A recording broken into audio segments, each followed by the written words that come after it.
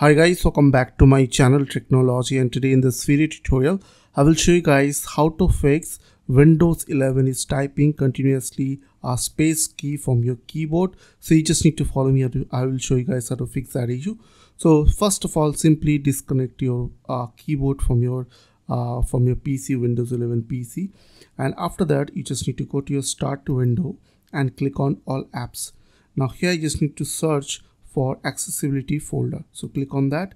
Now click on open on screen keyboard. Okay, so now what you have to do, you just need to open Microsoft Store and search for, just type over here sharp key, okay, with the help of this on screen keyboard, and after that open sharp keys and install the sharp keys on your Windows 11. Okay, so I will give you the link on my video description.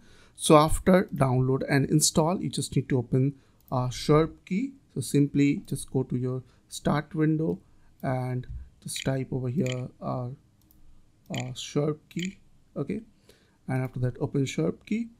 Now what you have to do, you just need to open sharp key and you just need to click on this little add button over here. So click on that.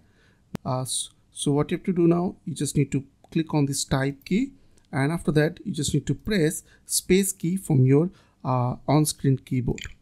Okay, after that click on OK. Now as you can see, space is selected. Now select here turn key off option over here and click on OK button. After that you just need to click on write to registry and click on OK, and after that restart your PC and reconnect your keyboard once again, and it will block your space key on your keyboard. So I hope this tutorial really help for you, and please don't forget to click on the subscribe button, like button and share button, and if you have any question then comments down below. I will see you guys in the next video. Till then, bye bye, take care.